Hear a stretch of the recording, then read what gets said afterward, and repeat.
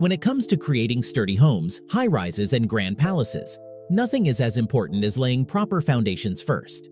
Just like a tree relies on roots anchoring into soil, a building must have solid bedrock beneath itself. Hello everyone, and welcome back to Civil Mentors. In today's episode, we'll break down the importance and different types of foundation used for various structures, and the factors that influence its selection. So without further ado, let's dive in. Imagine trying to balance a book on top of a pencil. It's nearly impossible, right? Now replace that pencil with a wider, flat surface like a table, and suddenly the book stays balanced. In the same way, foundations help distribute the weight of a building across a larger area, preventing it from sinking or collapsing. Building foundations serve as the primary support system for any structure.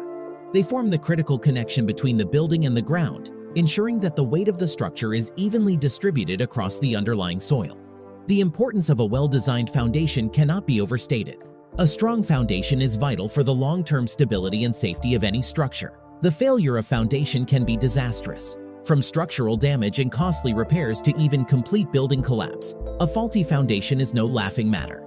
That's why engineers spend countless hours designing and analyzing the perfect foundation for each unique project.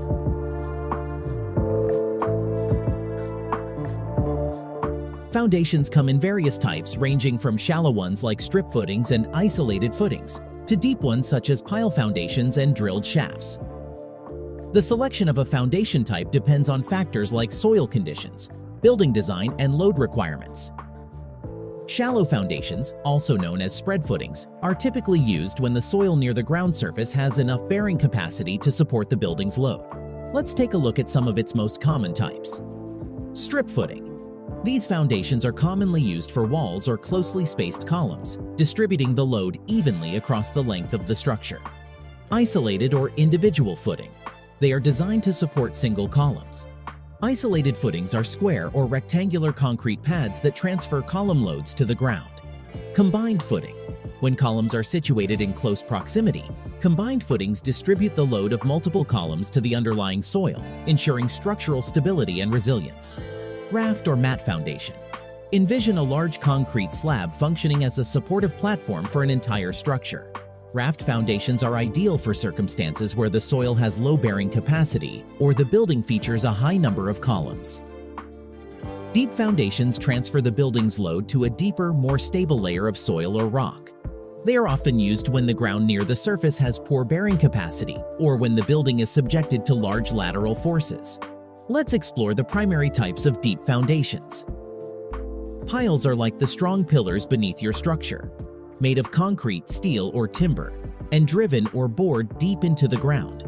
There are various types of piles, such as end-bearing piles, friction piles, and caissons, each suited for specific conditions. Drilled shafts, also known as caissons or bored piles, these deep foundation elements are created by drilling a hole in the ground and filling it with concrete, often reinforced with steel. They're perfect for transferring loads to stable soil layers or bedrock. Pier foundation. Piers are vertical columns, often made of reinforced concrete or masonry, that transfer loads to a stable layer of soil or rock. These foundations are used for bridges, dams, and other large structures. Here is a fun fact.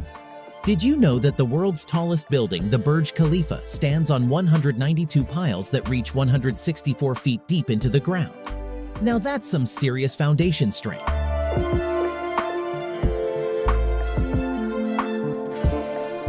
Foundations are a critical component of any building, ensuring its stability and durability. The selection of the right foundation depends on various factors such as soil conditions, building load, environmental factors, and construction cost and time.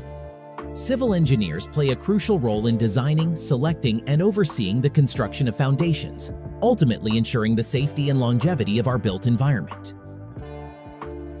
When it comes to choosing the right foundation, the soil holds the key. The Leaning Tower of Pisa and its unintentional tilt is due to uneven settling of its foundation on soft soil. Thanks to modern engineering techniques, we now know how to avoid such situations and keep our buildings standing tall. The type of soil and its bearing capacity are critical factors in determining the appropriate foundation for a building. Soil tests, such as the Standard Penetration Test or SPT and Cone Penetration Test or CPT, are used to assess the soil's characteristics and determine its suitability for supporting the structure. In areas with soft clay or loose sand, deep foundations may be required to transfer the building's load to a more stable soil layer.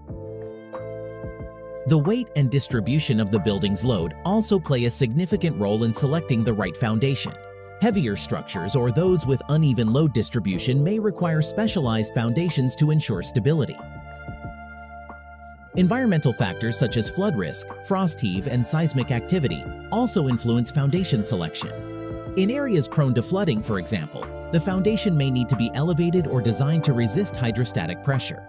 In regions with high seismic activity, buildings may require specialized foundations with seismic isolators or base isolation systems to protect them from the damaging effects of earthquakes.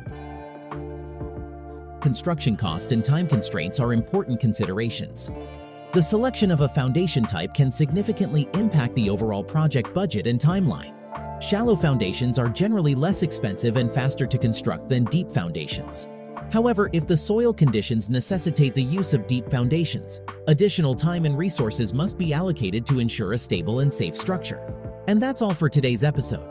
Thank you for joining us. If you enjoyed this video, please give it a thumbs up and don't forget to subscribe for more amazing content.